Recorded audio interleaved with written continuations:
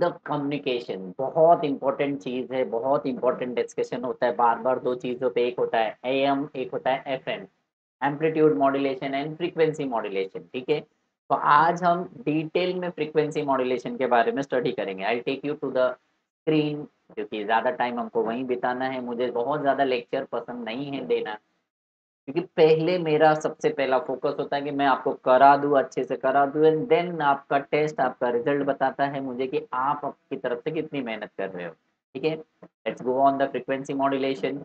I have the process of changing the frequency of a carrier wave in accordance with the AF signal. Okay, in accordance with AF signal is called as a frequency modulation. If you have a doubt then मेरे previous lectures देखो, तभी ये सब सारे जो छोटे छोटे decoding है ना वो मैंने वहां रखे हुए। एएफ क्या होता है आपको वहां से समझ जाएगा। वेव फॉर्म्स, इन दिस हम फ्रीक्वेंसी मॉड्यूलेशन में वेव फॉर्म्स पढ़ेंगे, theory, modulation index, bandwidth and the BECIL function, merits and demerits of frequency modulation. ये बड़ा नहीं, एक आपके टॉपिक में, आपके बुक में एक छोटा सा टॉपिक है, मैं इसको इनलार्ज क्यों कर रहा हूँ, क्योंकि यही सबसे best way mode of communication है जिससे हम मैसेजेस को सेंड कर रहे हैं, हम इंफॉर्मेशन गैदर कर रहे हैं, इसलिए इसको इन डेप्थ पढ़ना जरूरी है। तो वेव फॉर्म्स ऐसे ही होता है, general waves looks like this, propagates in this direction, और ये हो गया उसी वेव का उसी लेंथ में हमने फ्रीक्वेंसी मॉड्यूलेट कर दिया। यहाँ पे देखो सिर्फ 3 वेव थे, यहाँ पे नंबर ऑफ वेव्स आ गए उसी इंटरवल ऑफ टाइम में। यहाँ पे थोड़े से चेंज हो गए, आपको कंप्रेशन रेयर फ्रैक्शन जैसा फ्रीक्वेंसी दिखने लगा। तो uniform AF signal modulate the carrier wave frequency. Okay, तो you can see the carrier wave, जो कैरी करते हैं वो ये, और ये हमारे सिग्नल से जिसको जो इसके थ्रू पास ऑन हो जाता है बेटा, और आउटपुट हमको क्या मिलता है, जैसा हमारा सिग्नल है वैसे ही हमको आउटपुट मिल जाता है। ऑब्वियसली इंटरनेट से मिली हुई चीजें हैं, ये इंफॉर्मेशन आप वहां से समझ सकते हैं। Non uniform am signal modulating the carrier wave frequency. ठीक है, ये एक पर्टिकुलर वेव में होता है, this is output something different.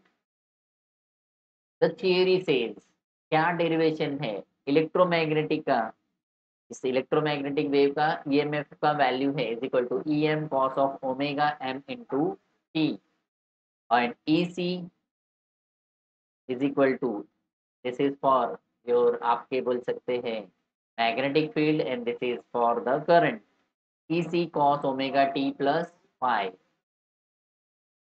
The instantaneous frequency nu of a modulated wave is, it can be given as nu is equal to nu c plus ke of m cos of omega t, right, where k is a proportionality constant which depends upon the modulating system obviously. If cos of omega T plus minus one, cos one कब होता है तो आपको पता होगा, cos zero और 180 में होता है, cos zero is one, cos 180 is minus one, तो new will be new C plus के E M, new will be new C plus के ई, and this value is one और प्लस माइनस वन, और new is equal to new C plus minus delta, delta is k is maximum or peak deviation in a carrier frequency. Note that delta depends on the magnitude of em and not upon the frequency of vc. इसके ऊपर obviously वो depend नहीं करेगा, current की frequency पे तो बिल्कुल नहीं।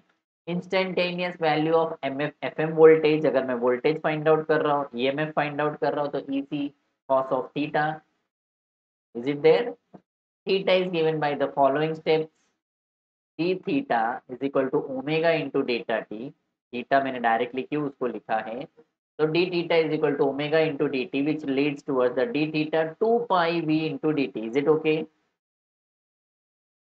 2 pi v into dt, that is d theta which is equal to 2 pi vc plus k e m cos of omega t, omega m of t into dt, right?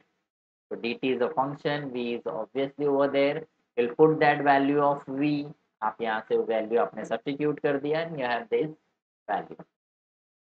On integration we get theta is equal to, that is a total angle, theta is equal to omega c of t, that is a constant, plus delta by Vm sin of omega t of m, because cos value will become sin omega t. ये आपको general है. E is equal to EC cos omega t c plus delta of V by m sin omega t, which is equal to EC cos omega t plus mf sin omega t into omega m into t. Is it there? आपने sine omega T delta of we B M को आप ऐसे भी क्या कर सकते हैं, total ई में आप इसको यहाँ पे सब्स्टिट्यूट करके आप वो कॉस का वैल्यू यहाँ से ये कर सकते हैं.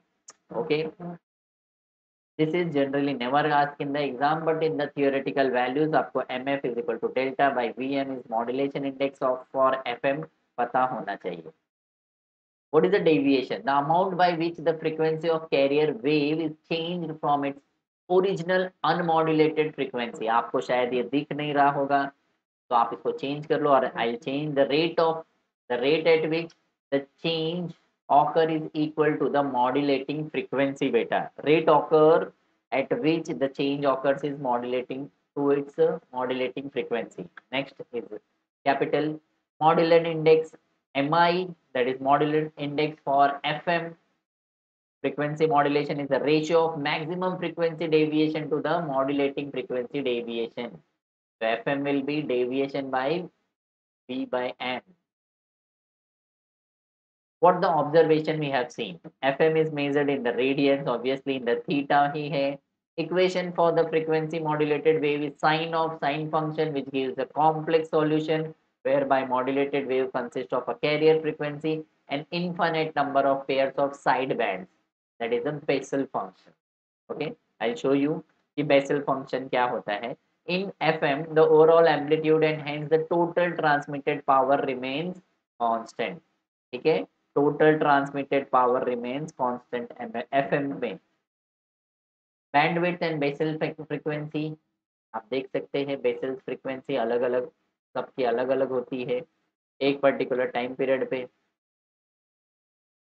ओके, हर जगह पे Bessel frequency आपको देख रहे हैं वो अलग अलग दिखती है इसमें. What is the advantage of the or merits of this? FM is inherently and practically free from noise. कोई noise उसमें ऐड नहीं होता है. Noise can be further reduced by increasing delta का value. FM receivers can further be improved by the help of limiters to the remove amplitude changes if any. Limit कर सकते हैं ना, लिमिटर्स कहाँ तक हमें पहुंचाना है. एफएम तो एक छोटे रेंज के लिए यूज होता है. आपके रेडियो, आपके सिटी में जो रेडियो है एफएम चल रहा है, वो सिर्फ एक पर्टिकुलर फ्रीक्वेंसी पर्टिकुलर लोगों तक को ही पहुंचाने में यूज हो रहा है. All the transmitted power is useful in FM. Many independent transmitters can be operated on same frequency without interference. उनको इंटरफेरेंस करने की जरूरत ही नहीं है, सेम फ्रीक्वेंसी पे आप उसको यूज कर सकते हैं. ये सारे एडवांटेजेस इसीलिए एफएम यूज होता है. But what about the demerits? About 10 times wider channel is required by FM as compared to the AM. बराबर, क्योंकि 10 times wider channel उसको चाहिए रहेगा AM के कंपेयर में. Area of reception of FM is much smaller than am. इसलिए तो हमने बोल सकते हैं आप स्पेसिफिकली छोटे एरिया के लिए ही बनाया होता है. बड़े एरिया के लिए आपको एएम ही करना पड़ेगा, एम्पलीट्यूड मॉड्यूलेशन ही करना पड़ेगा सेंड करने के लिए information. FM receives and transmitters are very complex and costly. FM क्योंकि एकदम क्या है, इसको बोलते हैं फाइन ट्यून्ड होता है, इसलिए उसको रिसीव करने वाली चीजें भी बहुत फाइन ट्यून्ड होती है, इसलिए वो कॉम्प्लेक्स और कॉस्टली हो जाती है guys. Okay, so that is all about FM. You may can write it down, merits demerits और अकबर की चीजें तब मैं आपको AM एक्सप्लेन करने जा रहा हूँ. ओके, तो तब तक जरा लिख लो, फिर से समझ लो FM को.